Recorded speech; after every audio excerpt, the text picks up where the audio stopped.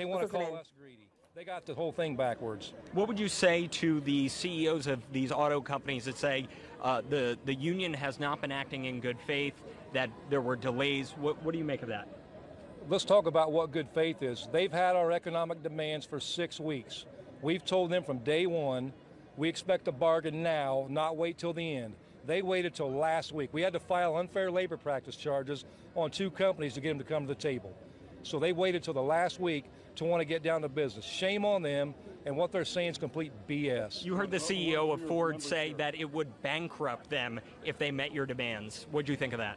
I think it's a joke. You know what? They could double our pay right now. Labor, the cost of labor that goes into a vehicle is 5% of the vehicle. They could double our wages, and they could not raise the price of vehicles, and they would still make billions of dollars. It's a lie like everything else that comes out of their mouth. The strategy is 3 facilities. What impact do you think that could make on the auto industry as a whole across this country? We'll find out. And you know what? And it's going to keep on building if they don't come to the table for our members. More facilities are more facilities going to feel this? Are more facilities going on strike? If they don't take care of our members, they will.